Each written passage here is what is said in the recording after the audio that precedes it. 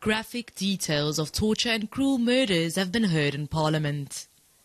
According to the DA's Okitse Blanche, farmers and farm workers are more likely to be murdered in South Africa than police officers. A rural safety plan was introduced in 2019, but politicians are questioning its efficacy.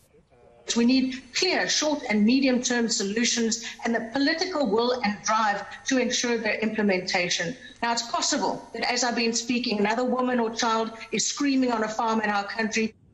Politicians have emphasized that race does not play a role in these attacks.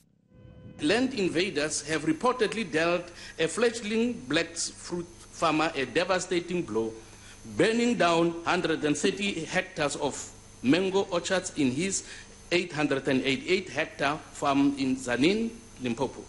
According to Mr. Khabu, who owns the farm, they have had incidents where farm workers were attacked and killed in their sleeping quarters.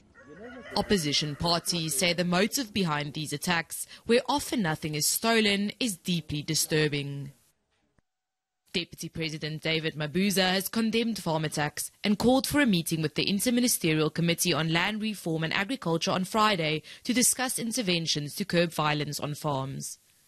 Nadine Turan, Cape Town.